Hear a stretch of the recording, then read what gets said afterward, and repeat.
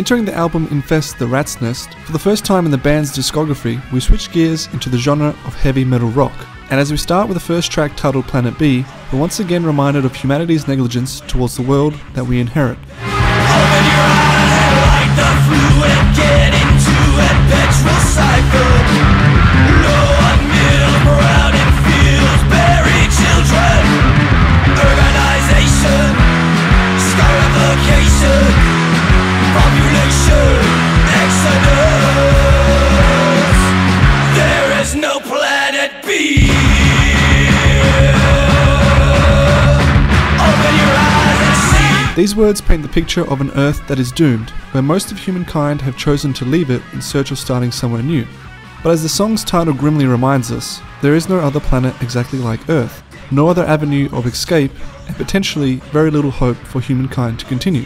Only way through is colonization, acclimatization, population, exodus, monetization, civilization, the operation has begun. There is no planet B. The song is clearly a metaphor for warning us against looming ecological disasters such as climate change, nuclear war, or the expenditure of resources that threaten to destroy the Earth and leave it looking like a barren wasteland. But coming back to the video, there's also several visual clues worth mentioning that fit in with these ideas. Firstly, at the beginning, we open up to a shot of 7 individuals dressed in orange jumpsuits who are barking and laughing hysterically, which feels very similar to a scene from the film Dogtooth directed by Yorgos Lanthimos, where the father in the movie who keeps his adult children ignorant of the outside world teaches them how to bark in order to fend off the most dangerous creatures that exist: cats. So perhaps in the music video for Planet B, the connection to Dogtooth is suggesting that these 7 individuals are also ignorant of the world around them, potentially because of the lies fed to them from someone they view as a leader, who they think is there to protect them, but in reality is just making sure that they are doing whatever they are told and isn't letting them think for themselves. Which relates back to the idea of humanity's own ignorance to the environment around them, who often appoint and listen to the voices of equally as ignorant leaders that blindly inform them on what's best for the world. But why the hysterical laughter? Well, to me, it could be an indication that these individuals are perhaps insane, as they appear to be laughing and smiling like maniacs, which might also explain why they are wearing orange clothes that look similar to the orange jumpsuits given to criminals or deranged people, meaning that the smiling and laughing could once again be symbolically reflecting the idea of humanity's ignorance towards the actions on the environment, who might be crazy enough to believe that they are actually doing good for the world, to the point where they can be happy and even laugh about it, because they cannot mentally comprehend the seriousness and dire consequences of their actions. Which leads into why they are killed off in the rest of the video by a lone gunman, because just like dangerous criminals that escape, the 7 individuals must be kept in place by being hunted down one by one, perhaps symbolizing that humankind must be stopped for the greater good of the planet. And although this could be a fortunate coincidence, the gunman in the music video also looks to be inspired by the hitman from the film Looper, directed by Rian Johnson, which involves hitmen who are hired to kill people that are sent back in time. So while I'm not saying that these 7 individuals were necessarily sent back from the future, it could be another way of suggesting that the only way to prevent the consequences of humankind's actions in the future is to remove the possibility of them even taking place by ending their existence in the present. Sinners are gritters, eat you here, baby Jesus sheds a tear.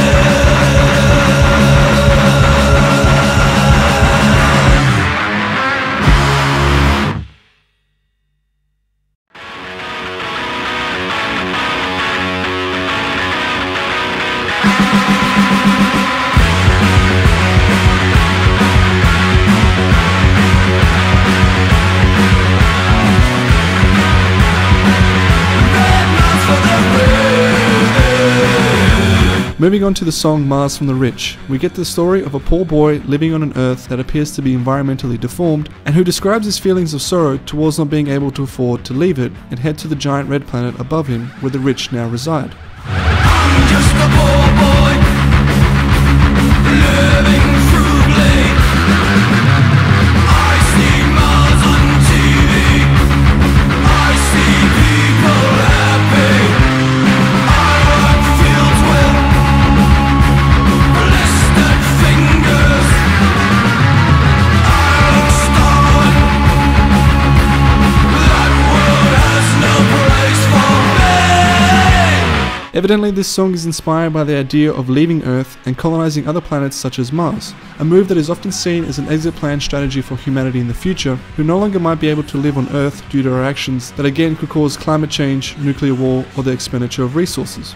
And with the mention that Mars is now a place for the rich, it falls in line with the thinking that the first to leave Earth will likely be those that can afford the high price tag of doing so, given recent ventures from billionaires like Elon Musk, who not only believe in the idea of colonizing Mars, but is already selling $1 million tickets to his space program to the moon. Mars for the privileged, Earth for the poor. Mars terraforming slowly, Earth has been deformed. Just forget it, you ain't coming here, the ticket's too dead. I stare sadly into my bed, that world has no place for me. Red Mars! I want to also briefly mention that the band also released a video game based on this song, which is a first-person shooter by the same name, where you have to try and survive for as long as you can against the massive hordes of rats that try to attack you. But I bring this up to highlight one of the game's Easter eggs, which can only be found outside of the map after shooting pictures of all the other animals except the bull and the ant, which in doing so will reveal this mysterious song.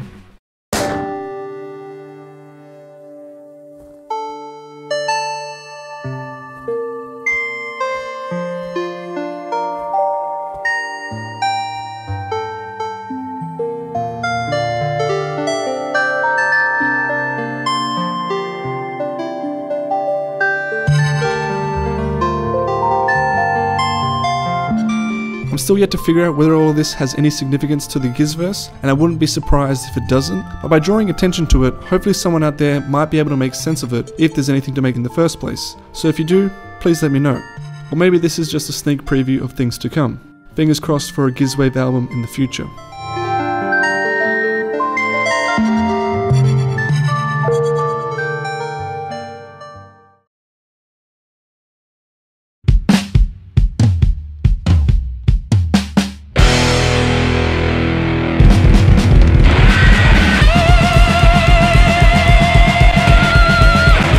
Next on the chopping block we get the song Organ Farmer, a track that departs from the environmental and space exploration themes of the past two songs and marks a sudden turn into showcasing the brutal practice of harvesting organs.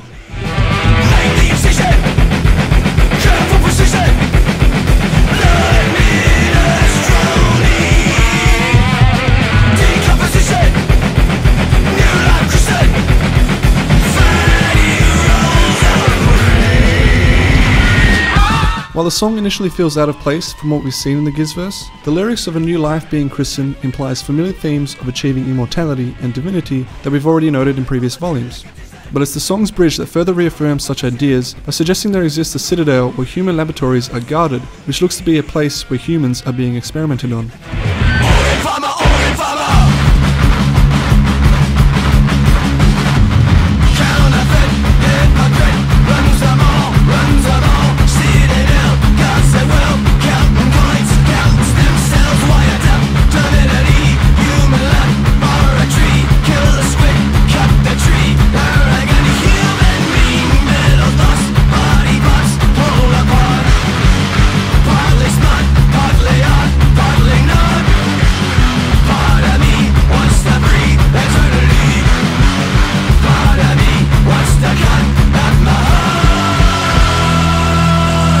In my opinion, these words are describing a place where humankind is being transformed to become cyborgs, since the mention of wiretapping divinity through a human laboratory once again resonates with the idea of humanity striving to achieve immortality and divinity by upgrading themselves to become their cybernetic counterparts. And perhaps Organ Farmer is showing us the early attempts by humankind to do so, given the brutality of the process described in the lyrics, but also by what is portrayed in the video, which appears to be quite disturbing as it shows us a large group of humans locked away in a giant warehouse, almost like they're being held against their will for later harvesting and transformation. But this is where we'll have to leave the first half of the album and reach the conclusion for what we know for Volume 5, before we prepare to shift gears and enter outer space as we join a group of travelers on their journey to Venus.